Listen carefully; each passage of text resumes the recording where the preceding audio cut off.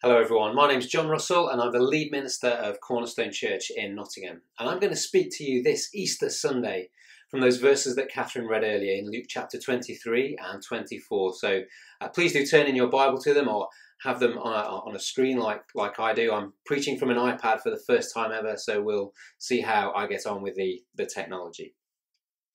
And in those verses we're going to see three things. We're going to see a death, we're going to see a decision, and we're going to see a declaration. So firstly, let's look at verses 44 to 49 of chapter 23, where we see a death. Sadly, at the moment, as you well know, the news is dominated each and every day with grim statistics from the UK and from other countries in the world about how many people have died from coronavirus. And whether that's a high-profile person or whether that's a dearly loved family member or friend, every death is tragic, and death is an unwelcome intrusion on the good world that God created. Yet here in our passage from the Bible that we're reading today, we read of a death that was extraordinary in anybody's estimation. Jesus had been hung on a criminal's cross by the Roman authorities, and that in itself, of course, was no extraordinary sight. Many people had been executed in this way over the years. But from what Luke writes for us, we're to understand the significance of what was taking place as Jesus hung dying on that Roman cross. Because we'll see that Jesus was as unique in death as he was in life. There were two signs that tell us this, two signs that accompanied the death of Jesus. Did you see what they were in verses 44 and 45? Let's read those. Verse 44, Luke chapter 23. It was now about noon, and darkness came over the whole land until 3 p.m, for the sun stopped shining, and the curtain of the temple was torn in two. Two signs, darkness and the temple curtain being torn in two. Let's think about the darkness first. What did that darkness signify? Well, in the first place, the darkness signified mourning. A terrible death was occurring, and Jesus himself had said earlier to those who had come to arrest him, "This is your hour when darkness reigns." Dark forces were at work in the arrest and the execution of an innocent man. But the darkness signified something more than mourning as well. In the Old Testament, as we read it, darkness can actually signify God acting in judgment. You might remember that we see it as one of the plagues that was sent upon Pharaoh, a plague of darkness. But here, God is acting in judgment against his only Son. The punishment of God on God. God's right and just punishment for all human wrongdoing and rebellion and injustice. God's right anger against that, his righteous anger against that, is poured out upon his Son at the cross in his death. And the punishment that was upon him has brought us peace. The darkness that surrounded him has brought us light. And the death that enveloped him has brought us life. And we're given a striking illustration of this as Luke pans the camera away from the crucifixion scene and to the heart of the temple in Jerusalem, in the second half of verse 45. You know, there were 13 curtains in the temple, and the grandest of these was really as thick as a man's hand. Think of it more like a deep carpet than a curtain, but a thick curtain that was hung up. And this curtain had a very clear function. It was there as a very tangible barrier. There was no mistaking its purpose. Its function was to block all eyes from and to prevent access to the most holy place, the place where God's presence in all his purity and holiness dwelt. And only the high priest, once a year, with blood offered for himself and for the sins of people, this animal's blood offered for himself and for the sins of the people, could enter. Well, I wonder how you've been finding the social distancing over these last few weeks.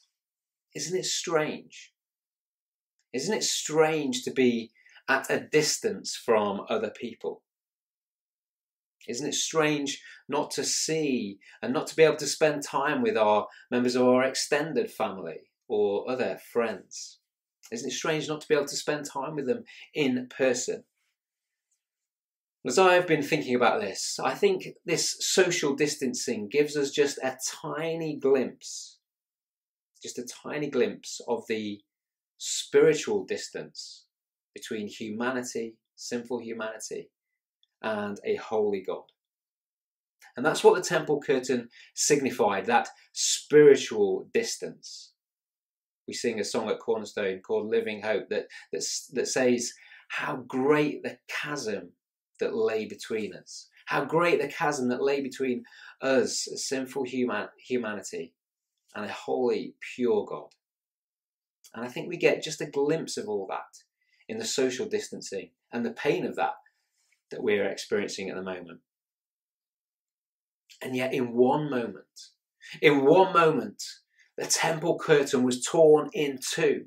We read elsewhere that the curtain was torn in two from top to bottom, God reaching down in his grace to human beings. Now imagine being in the temple and seeing that happen, knowing all that the curtain signified. The barrier between sinful humans and a God of awesome purity torn in two. Blood, the perfect blood of Christ had been offered in sacrifice. Blood that would give unlimited, eternal access to the Father for every child of God. I wonder, are you looking forward to the day when you'll be able to see your extended family and your friends again? When you'll be able to spend time with them, when you'll be able to embrace them? I know that I am. That time when there's no distancing, but there's closeness. Well, friends, how much greater should our joy be that Jesus has given us everlasting access, everlasting closeness to our Heavenly Father, to experience his love and his embrace. And if you've been a Christian for a while, then perhaps, like me, you've taken that access to the Father for granted. Well, is today a day when we need to recapture something of that awe and that wonder of what Jesus has done in giving us access, closeness, proximity to the embrace of our Heavenly Father? The temple curtain is torn in two. There is no longer spiritual distancing because of Jesus. As we read on in these verses, we read of Jesus speaking his final words. And as he breathed his last, death came to Jesus. If you look in verses 47 and 49, we see the reactions of those who witnessed this. There was a centurion, and he, even a Gentile centurion, recognized that this was no ordinary death. This was no ordinary man. And those who gathered to witness the sight mourned and went away. And those who knew Jesus, his followers, stood at a distance, watching these things. I read an article on the BBC website recently, maybe you saw it as well, and it was entitled "The Month That Changed Everything." The month that changed everything. And in this article, it tracked through the month of March, marking the various milestones that we've seen along the way, showing how British life rapidly changed in just a matter of few weeks. We still can't quite believe how much has changed, can we? And just how rapidly it has altered. Well, if we look back in Luke's account of Jesus' life and death, we pick up the story with Jesus' devoted but dejected followers after his death. They had little left now. This was the end. Everything had changed. There was no glimmer of hope. The darkness that encroached into their lives was great as Jesus slumped in death on the wooden cross. Any joy that they had was long since extinguished. And they wanted to give him something that at least resembled a decent burial. It was the best that they could do now, really, to honour his death. And we meet someone in verse 50 called Joseph of Arimathea. He was a man who was a leading figure. He was a good man. He'd not consented to the council's decision and their action, which then led to Jesus' death. And Joseph was a man who had a deep longing in his heart for the kingdom of God to come. The kingdom that God had brought near in Jesus, the kingdom that Jesus had preached.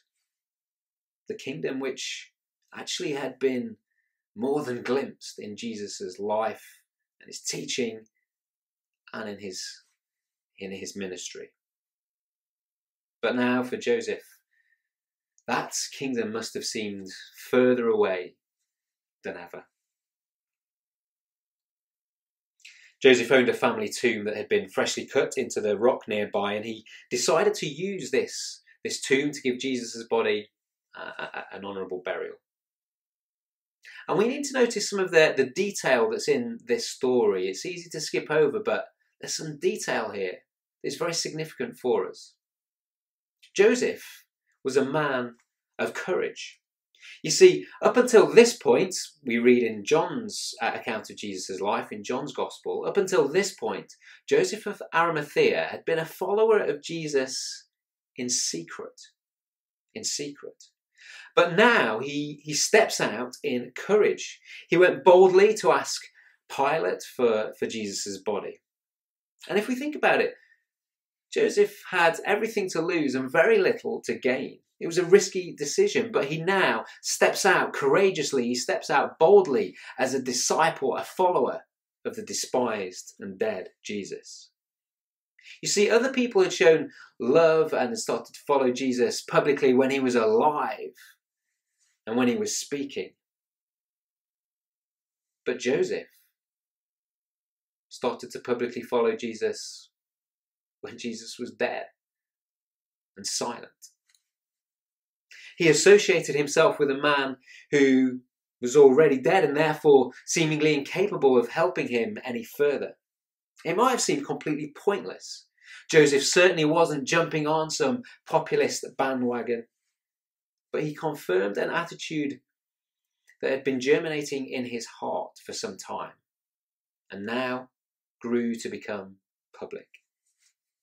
And this required considerable courage from Joseph. His discipleship, the fact that he followed Jesus, was now out in the open. And you know, sometimes God puts us in situations in life where we too need this kind of courage.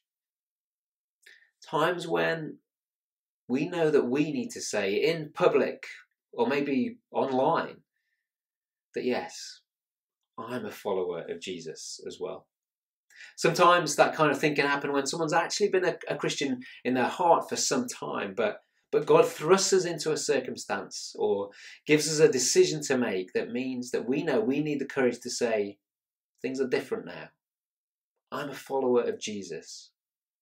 And we need that courage to stand up and be counted as a follower of Jesus. Is now a time for some of you to stand up and be counted and show that same courage as Joseph had. That yes, you can say, I'm a follower of Jesus too. Well, as we move on to hear the declaration that's in chapter 4. I don't know about you, but I found the flow of information just over these last few weeks to be almost really overwhelming. Checking news updates on my app on the phone, floods of messages on different WhatsApp groups, communications that are pouring in from around the world. Trying to think as a leader, as a church leader, what I need to communicate to people, what I need to receive, and how I need to communicate, and where and to whom. And at times in these last few weeks, it's felt almost overwhelming, and it's felt that there's been so much noise. Maybe you found that too. And I think we do need to regulate that flow of information that we receive, and we need to understand the effect that it has upon us and upon our lives. Otherwise, our minds and our hearts and our emotions will just become overwhelmed if we're not careful. There's a helpful article on the Gospel Coalition website that we put out in the church news, which came out via email on Thursday, and there's also a link to it in the notes below this video as well. Do check that out. That's a really helpful article for how we manage the flow of information that we receive and its effects upon us. Well, as we come into chapter 24, let's think about the light of that first Easter morning.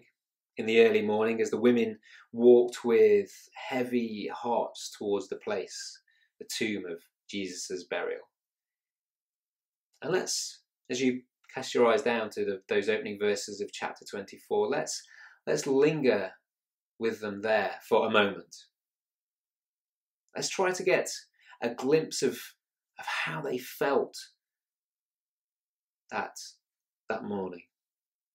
They were likely to have been exhausted in mind, in body and spirit. They were deep in mourning, deep in grief. Their hopes had been extinguished, and all they expected was sorrow upon sorrow upon sorrow. When in fact, they were about to be moved from sorrow, firstly to fear. As they find that the stone has been moved, the body is not there, and they wonder, has someone stolen the body? What's happened? And on top of everything else, they're now confused, they are bewildered. And as if that wasn't enough, suddenly two angels brightly radiating the splendour of God appear. And the women bow with faces to the ground, no doubt as a mark of respect, but also avoiding the light. Well, their hearts must have just been pounding with fear. And then the angels speak words which are both reassurance and rebuke. Verses 5 and 6 of Luke chapter 24. The angels say, "Why do you look for the living among the dead? He is not here. He has risen." Some political commentators and journalists have noticed the power of phrases that contain three words. And so over recent months and years, we've had various examples of that, of how politicians have utilised that. So we've had take back control. We've had get Brexit done. And more recently, and perhaps most importantly, we've had wash your hands. But there are three words which, more than any other words, completely transform everything. Christ is risen. Christ is risen. Friends, those three words have changed our lives and have changed our world forever. Those three words have changed the eternal future of billions of people. And those are three words that can ring through our lives to give us joy and hope and confidence. We think that our country has changed just in a month. But the world changed forever on that first Easter Sunday.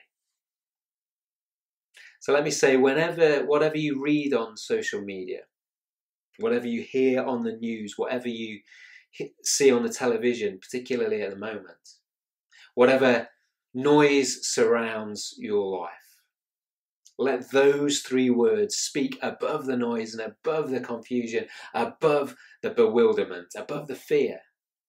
Let those three words speak above them. Let those three words speak more loudly. Christ is risen. The women around the tomb were the first to receive the news that Jesus was risen, no longer dead, but living. And the angels needed to remind them that this was all part of God's plan. This had all been just as Jesus told them it was going to be.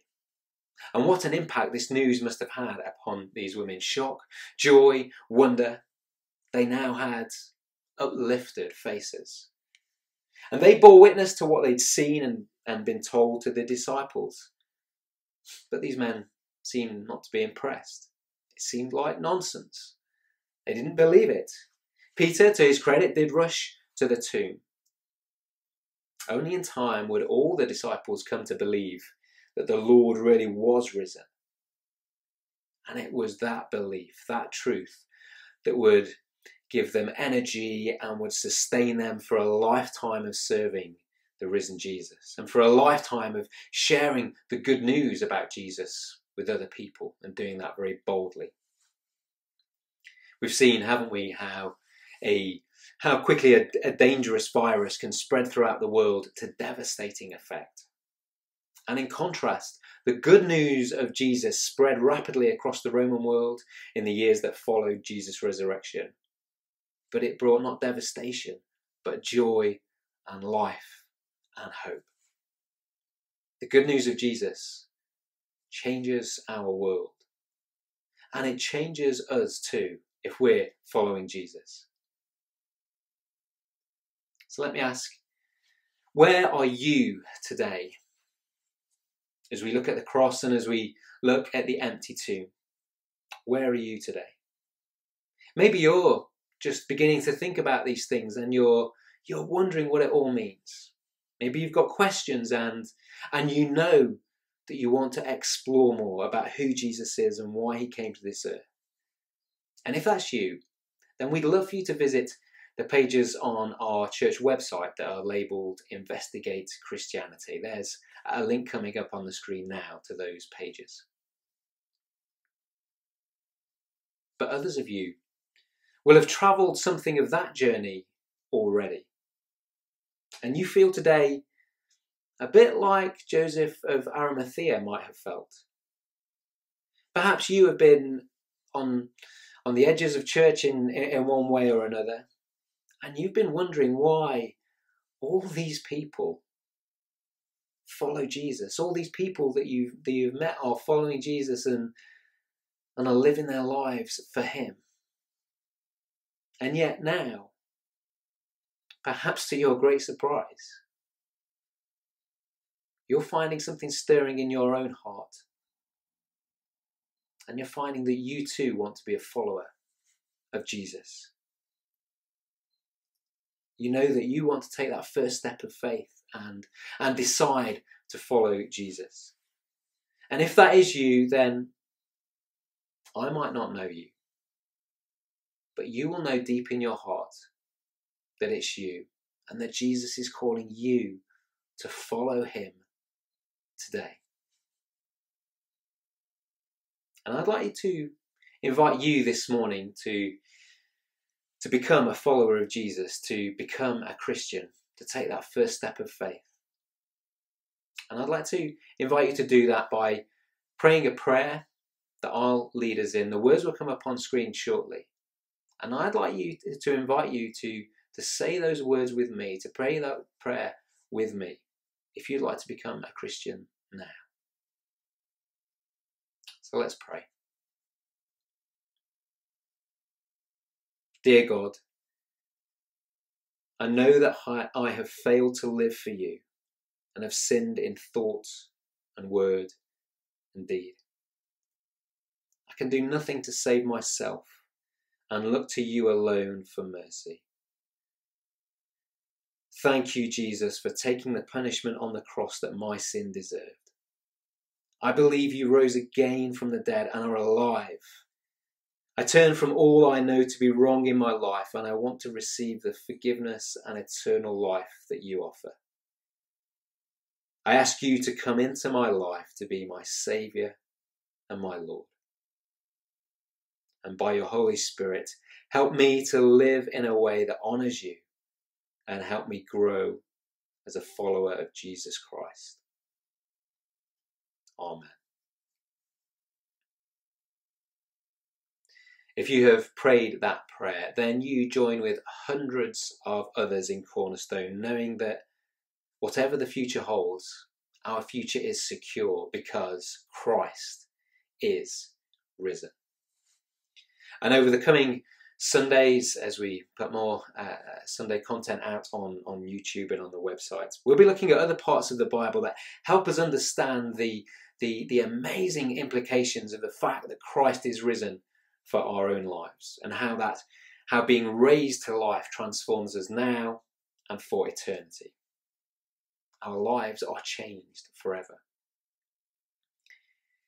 If you did pray that prayer, then we'd love to know. Please do get in touch with us via the email address that's on the church website, and also it's the same email address that's coming up on the screen now, office@cornerstonechurch.org.uk. Get in touch with us, let us know that you've prayed that prayer, and we'd be delighted to send you some resources to help you in the next steps of following Jesus. Because of Jesus' death, all of those of us who follow him, we can join in with the declaration that Christ is risen. He's risen indeed. Alleluia. So let's join our voices in song as we sing that great Easter hymn.